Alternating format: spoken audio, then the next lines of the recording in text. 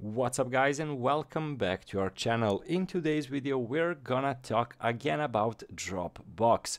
So basically guys, in today's video I'm gonna show you how you can check out how much space you have left on your Dropbox account. So make sure to stay until the end of the video. But before we move on, it would mean a lot if you subscribe to our channel and hit that notification bell so you stay alerted whenever we post another useful tutorial, because you never know when you're gonna need a little bit of help. So guys, how to check out how much space you have left on your Dropbox account. So guys, this is quite an easy process, but there's a catch to it. So of course, if you look at the screen, if you look closely, you can easily see how much space you used and how much space you have left.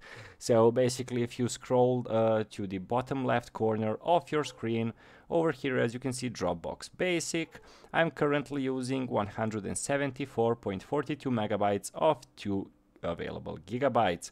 So my current plan offers 2 gigabytes of secure storage, automatic file backup, and 3 linked devices. So if you want to change this, if you need more space, you can easily add it. Go to account in the upper right corner, go manage account, and as you can see, it will open up a tab where you can actually upgrade your current program, current plan. And as you can see in a second, I am currently using basic. As you can see, there is a plus, professional, and standard. You can upgrade to plus and professional, and you can use standard for 30 days freely. So guys, I also done a video in which I show you how to cancel subscriptions. Quite an easy process.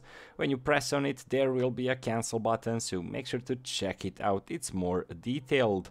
So guys, hopefully this video helped you a bit. So quite an easy process how to check how much space you have left. When you're on their website, it is in the bottom left corner of your screen. So guys, hopefully this video helped you. Thank you for watching and see you in the next one. Goodbye.